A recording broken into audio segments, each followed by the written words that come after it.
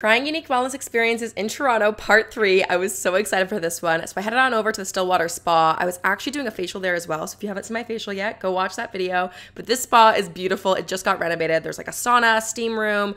The waiting room is absolutely gorgeous. I was doing the detox and revive body treatment, which is like a full body exfoliation. So full body gets absolutely scrubbed down with the most beautiful exfoliant. It felt so nice. And then you do a little rinse off. There is a little shower in the room and they reset the bed and clean it up. Then it was time for the massage portion. So this specific treatment was more like zesty and uplifting and revitalizing. They have a couple different options. Then you get this crazy abdomen massage. Never had something like that done before. The way that I like to think of this treatment is like a step up from a regular massage. It's just a bit more elevated and something different. Plus you get a little stretch at the end, which just felt so good. The whole environment at the spa is just so calming. The bed was heated and warm, and honestly, I almost fell asleep. It was so lovely. Plus, at the end, they had little snacks, the most amazing lemonade I'd ever had. It was amazing. Where should I try next?